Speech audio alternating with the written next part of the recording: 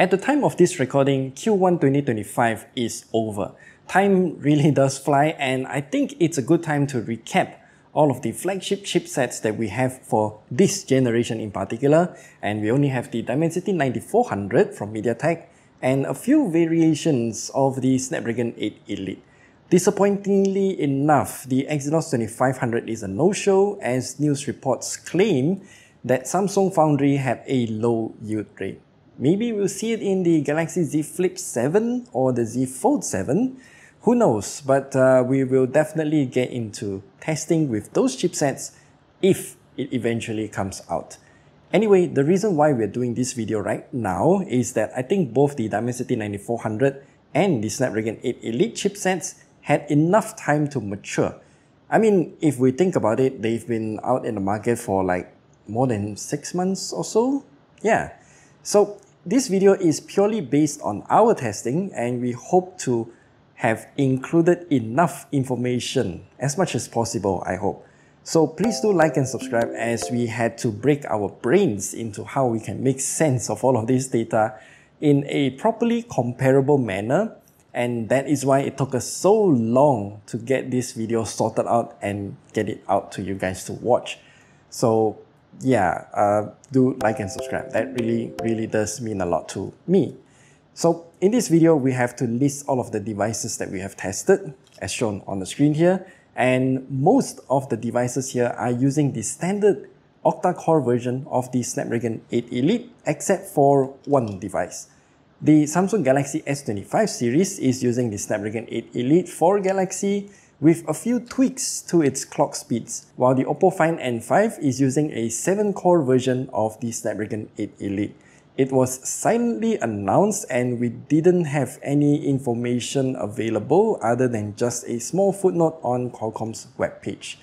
So this video will be split into 3 major parts. The first one is purely talking about the performance of the phones that we got to test, and then the heat they produce, and finally we're gonna talk about the efficiency and also the battery life for that matter. So let's get started by talking about the performance first. There are lots to talk about, and thanks to this new tool that we're using, the VTool Scene, we can get much more data out of the gaming tests that we usually do. This app can record a bunch of data, but somehow cannot be exported to a CSV file for further analysis, so we can only rely on the data as shown on these screenshots here. We chose Zenozone 0 at the highest graphical settings, fighting against the Flower Boss, because it is the most repeatable test that lasts long enough to fully stress the device. Because some phones can last for a very long time, I did this test a total of 3 times back to back for each device. That means I fought this boss for more than 30 times, including some of the retests. So yeah, I literally spent the whole day just fighting this boss. Starting off the render resolution. Unfortunately, there is no actual way to verify what the VTool Scene actually reports, so the only answer that we have is via Samsung devices, as One UI has something called GPU Watch that also shows the render resolution. It seems to be working great too. So with that in mind, we can plot our first graph, the total amount of pixels that the GPU has to draw for the game. It doesn't really show us much since the render resolution is just, the resolution of the game. Here comes the second graph, showing the average FPS throughout the fights for all 3 rounds for each phone. However, this graph is quite misleading in its own because it doesn't take the render resolution into account. And then we have to calculate something called the pixel throughput by multiplying the render resolution with the FPS. And here is the third graph, showing the pixel throughput for all 3 rounds for each phone. Some phones do not have a second and third round because the phone already hit its thermal limit during the first round, so I just didn't bother testing second and third times. Now, in gaming, having above or equal to 45 FPS is equal to quote-unquote smooth, and since VTool Scene also captures this data, we can put the smoothness percentage across all 3 rounds, and here is the 4th graph. It is normal for the smoothness percentage to drop as it goes to the second or third rounds, as the phones will slowly thermal throttle the performance instead of having just one big dip. That is actually something that I realized in the current generation because each of them have like a gradual thermal throttle, kind of. I don't really know how to explain this, but if you look at the graph, then you will know. This kind of smoothness percentage dip across one round to another can signify that thermal throttling has happened. It is also within this graph that we can see certain devices like the ROG Phone 9 and the ROG Phone 9 FE can maintain really good consistency throughout all three tests, while every other phone dropped off drastically. Now comes the fifth graph, temperature. It's once again very normal for the temperature to rise from one round to another, but if the temperature stays about the same and has horrible frame rates, that means thermal throttling has happened too.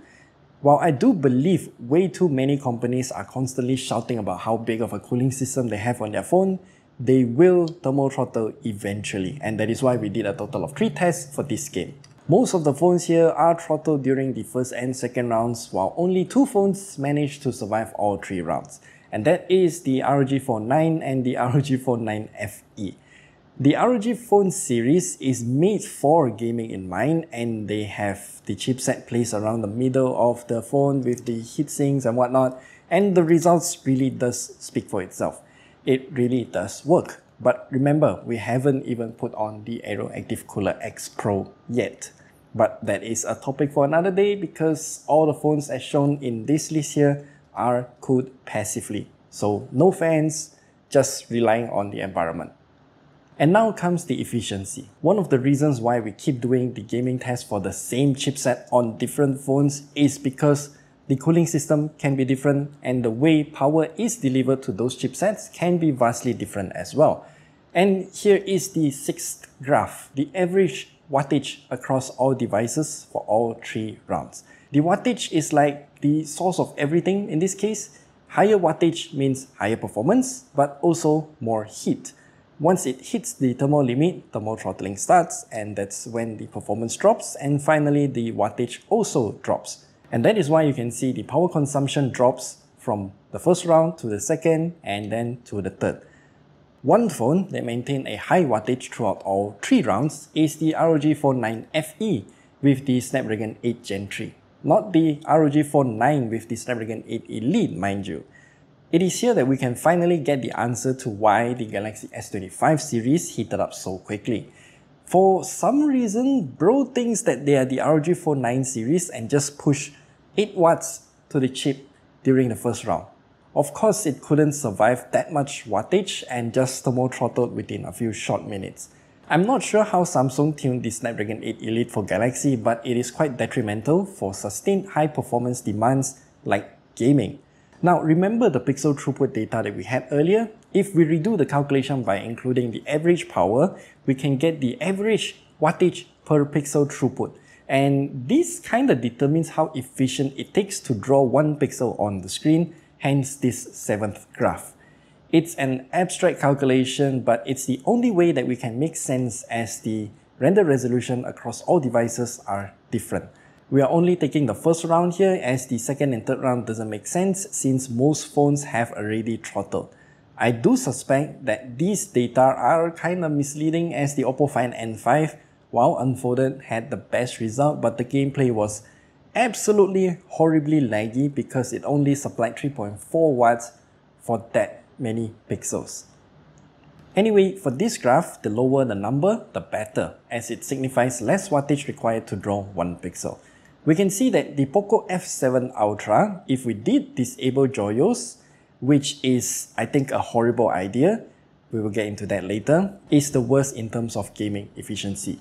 The second worst in gaming efficiency is the Galaxy S25 series. Again, the Snapdragon 8 Elite for Galaxy pumps way too much power to the chip, and it's great for short bursts of performance, but it's not good for sustained performance like gaming. The Dimensity 9400 is actually the third here, as it pumps too much power to the chip as well. Though I have to say, we don't have enough devices to actually test the Dimensity 9400 properly to make any solid conclusions. So consider this to be a liquid conclusion. Again, different phones will have different tuning, as the amount of power pushed to the chip will also be different, hence this graph. So one comment that I always see when we do any gaming test for Xiaomi, Redmi or Poco devices is Joyose. It's MIUI's and HyperOS's system app that controls how much power the chip gets. So here's a special graph showing you the average power per pixel throughput for the Poco F7 Ultra with and without Joyose. Without Joyose, it's really bad. It's just the worst that I've seen. It's so bad that it became the most inefficient phone in this entire test. With Joyose enabled though, it becomes pretty good. Not the best, but a whole lot better. If we look at the temperature and wattage, yeah, it's no surprise why the Poco F7 Ultra became so hot with Joyose turned off. It pumps once more way too much power to the chip, hence becoming super hot. You do get better frame rates for a short while and it's not sustainable. There are other phones with such limiters in place as well, like Samsung with the game optimizing service, aka the Joyose. A lot of commenters say that disabling it will be better, but I think it's just a horrible idea. If you do disable it, then the phone will push even more wattage to the chip, and you do get better frame rates for a short while, but overheating and thermal throttling will be inevitable and it's just bad. Joyose will help you to control the wattage to make sure you get better performance for a longer period of time. So that's how the Joyose actually works. Another thing that I would like to show you is the battery consumption. Since we have a standardized battery life test by locking the brightness at 100 nits brightness and running it through the PC Mark 10 battery life test, we can directly compare the efficiency of these phones. I'm not taking the resolution into consideration because it doesn't actually affect the battery life that much. However, these phones do have a vastly varying amounts of battery capacity. So if we look at this graph where we normalize the battery consumption per hour, the mAh per hour value, then we can surprisingly see that the small Galaxy S25 has the best efficiency out of all. It could be due to a smaller screen, but the second place goes to the ROG Phone 9 FE running on the Snapdragon 8 Gen 3. Comparing it with the ROG Phone 9 with the Snapdragon 8 Elite, yeah, it confirms my suspicion that the 8 Gen 3 is just more efficient when we are not gaming. We have a solid answer now. Surprisingly, both the OnePlus 13 and the Oppo Find X8 Pro, which I consider them to be cousins, have almost the same level of efficiency. MediaTek really did improve a lot to be on par with the 8 Elite this generation. So what does this all mean? Why am I doing all of these tests and eventually leading up to this video? Well, to show you that the current state of chipsets for this generation and also to clear some doubts that I share with you all. What I wholeheartedly believe is that there is no quote-unquote best chipset in the world right now. However, there are certain phones that are just tuned to supply the appropriate amount of wattage to a phone and the phone to be physically designed to handle the chip properly. This applies to gaming and not gaming as well. Competition is also important in the world of chipsets. As we can see, the MediaTek Dimensity 9400 is really good this generation, and I really do hope that they can surpass Qualcomm soon. Samsung shouldn't also give up on their Exynos, as AMD GPUs in those phones are just plain superb compared to other chipsets GPU. Also, Qualcomm, please, if you're going to release a 7-core version of the Snapdragon 8 Elite, please make it as public as possible. Don't just put it as a footnote on the product page. And Oppo should have also displayed that it is using the 7-core version of the 8 Elite on the phone's about page, not hiding it in the products spec sheet on their website. Why are you trying to sweep this under the rug? Because I think it's kind of misleading if you just talk as though that it is using the 8-core version. But what I'm most curious about is that more and more phone brands are introducing an additional chip to bring more features like upscalers and frame interpolation. I believe that these phone brands, even Qualcomm themselves, know that the raw chipset performance is just not sustainable. iQOO 13 had introduced a chip called the Q2 core processor. While we have zero idea on what it actually does, it does help in certain games. The recently launched Poco F7 Ultra also comes with something called the Vision Boost D7 chipset that Xiaomi claims can upscale the game and interpolate it to 120 FPS, But we've shown it in another video that the upscaler doesn't seem to change anything but to sharpen the image a little bit, and the frame interpolation seems to be just MEMC. Even the power consumption with or without these features are about the same, so there is no real benefit there. What I am looking forward to are true upscalers and frame generation like what NVIDIA DLSS has. These technologies are already here for your phone actually. Qualcomm introduced something called the Snapdragon Gaming Super Resolution 2, which is an upscaler, and games made with Unreal Engine can already implement this into their games. However, we have yet to see any actual games in the market that uses this technology. The Snapdragon 8 Elite also has something called the Exynos Frame Motion Engine 2.0, a frame interpolator, but again, no phone brand has implemented it as a default feature on their phones. Heck, even ARM, the company who designed the instruction set that our devices use nowadays, has developed something called ARM Accuracy Super Resolution that is available for all game developers to use today, and the plugin for Unreal Engine and Unity Engine are also coming later this year. Again, we will have to stay tuned to see what games actually implement this technology. I mean, think about it. If our phones have upscalers, then it can actually just render at 720p, upscale it to 1080p or even higher. And on our phone screens, I don't really mind if the graphics look a bit blurry or over sharpened because it's just a phone screen anyway, it's small. Plus, it will be lower in power consumption, hence lowering the heat, extending the battery life and also the battery's lifespan. That means we get to play for a longer period of time. Who doesn't want that? So as of now, I'm excited to see what's next as these upscaler technologies start to make its way into the world of mobile gaming.